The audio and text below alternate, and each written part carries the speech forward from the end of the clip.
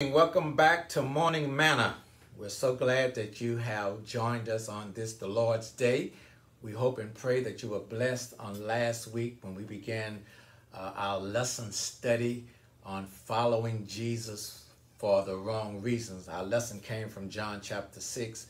We began reading last week at verse 22 and we read down to verse 26. We're going to pick up today at verse 26 and go into our lesson highlight points.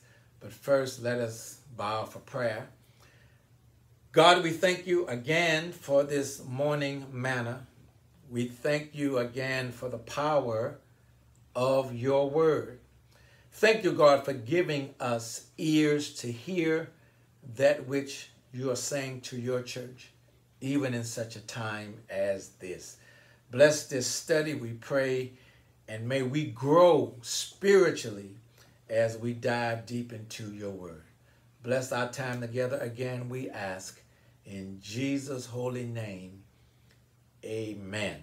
All right, let's go back to John's Gospel, chapter 6, and I'm going to begin reading at verse, let's look at verse number 26 today, and we're going to read down, and we're going to try to end today at verse 40. But let's see what the Lord tells us. John 6, the New King James translation, and I began reading at verse 26. Jesus answered them and said, "Assuredly, I say to you, you seek me, not because you saw the signs, but because you ate of the loaves and were filled. Do not labor for food which perishes, but for the food which endures to everlasting life, which the Son of Man will give you, because God the Father has set his seal on him." Then they said to him, "What shall we do that we may work the works of God?" Jesus answered and said to them, "This is the work of God, that you believe in him whom he sent." Therefore they said to him, "What sign will you perform then, that we may see it and believe you? What work will you do? Our fathers ate the manna in the desert, as it is written, he gave them bread from heaven to eat." Then Jesus said to them, "Most assuredly I say to you, Moses did not give you the bread from heaven, but my Father gives you the true bread from heaven. For the bread of God is he who comes down from heaven and gives life to the world." Then they said to him, "Lord, give us this bread always." And Jesus said to them, "I am the bread of life. He who comes to me shall never hunger, and he who believes in me shall never thirst. But I say to you that you have seen me, and yet do not believe. All that the Father gives me will come to me, and the one who comes to me I will by no means cast out." Following Jesus for the wrong reasons. In this text, we discovered and we shared on last week how Jesus challenged the followers of him, those who he had fed previously in chapter 6 with the 2 fish and the 5 loaves, how they were seeking Jesus the next day only because they wanted something to eat. They wanted another lunch. They wanted another feast from Jesus. And I asked the question several times on last week, why are you following Jesus? What's your motive for following Jesus? What's your motivation for following Jesus? And if your motivation is not eternal life, then you are following Jesus for the wrong reason. So today we pick up in chapter 26 when the crowd asked Jesus, "How did you get here? When did you cross over the Sea of Galilee? How did you end up in Capernaum? Because we did not see you get into a boat as your disciples did. Lord, we're here.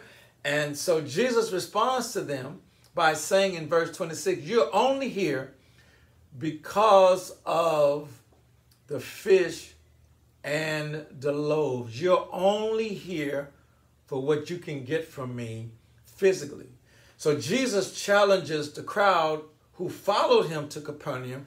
Listen, I have something far more better to give to you if you're willing to receive it. What I have to give to you is more than fish and loaves. It's more than a meal. It's more than something that will satisfy you temporarily. What Jesus desires for them to get is the very thing I will give you will last forever.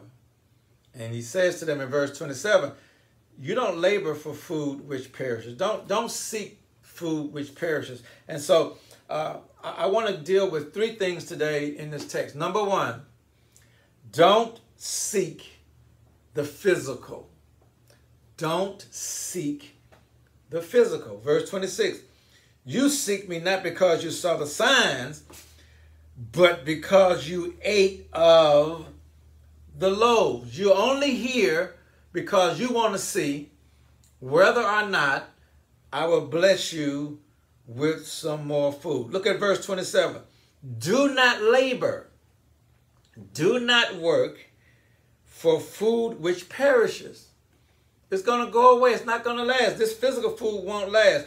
But labor for the food which endures to everlasting life, which the Son of Man will give you. The only person that can give you and I what we need spiritually is Jesus, is the Son of Man, because God the Father has set his seal on him. Whatever you need, whatever it is that you need to know this, that the Lord is able to give it to you. But it's not physical. What God wants to give you is spiritual. What God wants to give you comes from the Heavenly Father in heaven through Jesus Christ. It is spiritual. It is everlasting bread. It is a bread. If you eat the bread that Jesus desires to give you, you have everlasting life. So number one, don't seek the physical. Number two, write this down. Don't seek the temporary. The temporary. Why would you settle for the temporary when the greater option is the eternal? Look at verses 28 down to 31. Let's read. Then they said, the crowd said to Jesus, what shall we do that we may work the works of God? Jesus answered, verse 29, and said to them, this is the work of God, that you believe in him whom he sent. You're worried about doing some work, and all you need to do is believe in Jesus. When you don't seek the temporary, you will receive the permanent. What is he saying? Look at verse 30. Therefore, they said to Jesus, what sign will you perform? What sign? We're looking for a sign, Jesus. Now, we believe you, but there has to be more to what you're trying to say. What is the sign that you would perform that we may see it and believe?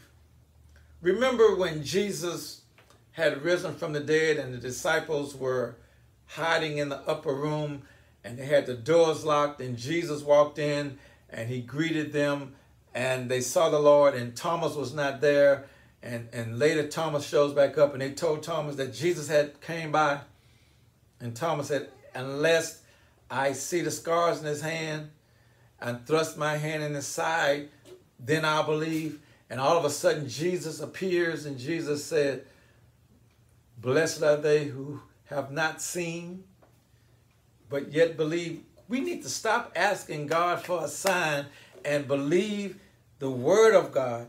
that it is our job.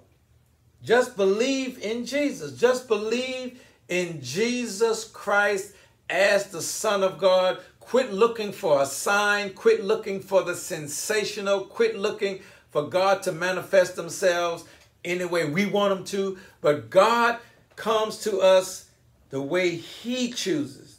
All he says, Jesus says to them, believe in him whom God has sent. That's what you need to worry about. Let's go to verse number 30. Therefore, they said to him, what sign? We need to see the sign, Jesus, that we may see it and believe you. What work will you do? What are you going to do for us, Jesus? Now, you gave us fish and bread yesterday, but we need a new sign today. Our fathers, they're talking to Jesus, our fathers ate the manna in the desert. As it is written, he gave them bread from heaven to eat. Look at they're still looking for a sign. And we have to stop looking for what is temporary. Quit looking for God to give you a quick fix. Quit looking for God to move on your behalf because you are not happy with who God is, the way God moves. You're not happy unless you see something extraordinary. So number one, don't seek the physical. Number two, don't seek the temporary because it's going to perish. But number three, seek the eternal. Go to verse 32. John 6, verse 32. Let's read this because it's powerful. Then Jesus said to them, most assuredly, I say to you, Moses did not give you bread from heaven. They thought that manna was it. That was the ultimate. But my Father, God, Jesus says, my Father gives you the true bread from heaven. That's a difference. Manna came from heaven. God fed them in the wilderness, Israel in the wilderness miraculously. But God gives us today the true bread from heaven. For the bread of God is he. Listen, the bread of God is he. The bread of God is Jesus. Who comes down from heaven and gives life to the world. Jesus said, I am the bread of life. I am the living water. Then they said to Jesus, Lord, give us this bread always. If you're the true bread, Lord, we need this eternal bread. Give it to us always. Look at verse 35. And Jesus said to them, I am the bread of life. He who comes to me will never hunger, and he who believes in me shall never thirst. Isn't that powerful? But I say to you, verse 36, but I said to you that you have seen me, and yet do not believe. How many times have we been in the presence of the Lord? I'm talking about in the spiritual presence of the Lord, and we didn't recognize the presence was among us. The presence was with us, and yet God shows up. We call upon the Lord. He gives us what we need. We'll never hunger. We'll never thirst if we receive God's true bread, and yet when the Lord shows up, we don't even recognize him in our presence. How sad. What an indictment on the church. Wow. Seek the eternal bread. Seek the true bread. But look at verse 37. All that the Father gives me will come to me, and the one who comes to me I will by no means cast out. Verse 38. For I have come down from heaven, not to do my own will, but the will of him who sent me. Verse 39.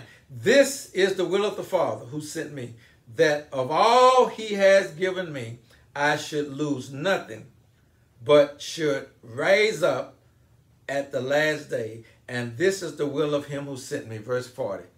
That everyone who sees the Son and believes in him may have everlasting life, and I will raise him up at the last day. Don't seek Jesus for the wrong reasons. Seek Jesus that you may receive eternal life. Don't seek the physical. Don't seek the temporary. Seek the eternal, true bread of life. And that true bread of life is Jesus Christ. God bless you. I hope you've been blessed by this word. I know I have. I will see you next week for our morning manna.